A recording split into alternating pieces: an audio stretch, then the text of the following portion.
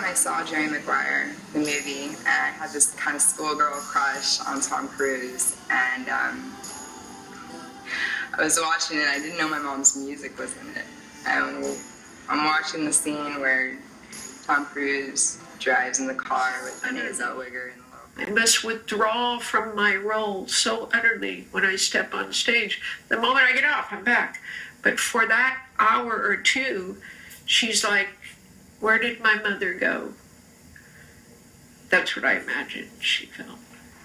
It hurt me for some reason. I was scared for her. I saw her up there as being vulnerable. What was it like having Rickie for